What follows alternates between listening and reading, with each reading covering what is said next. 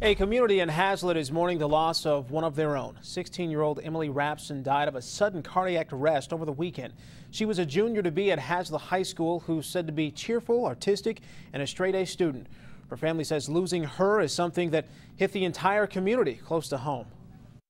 There's a lot of anger going on right now. You go through the 5 stages, and we have to just make sure our other 3 kids are getting through it.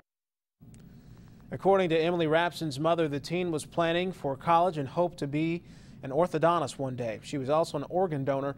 Her organs are helping to save the lives of 6 kids. A candlelight vigil for Rapson is being held at the Haslett football stadium. It actually just started a few minutes ago. Those attending are wearing purple and blue, Rapson's favorite colors.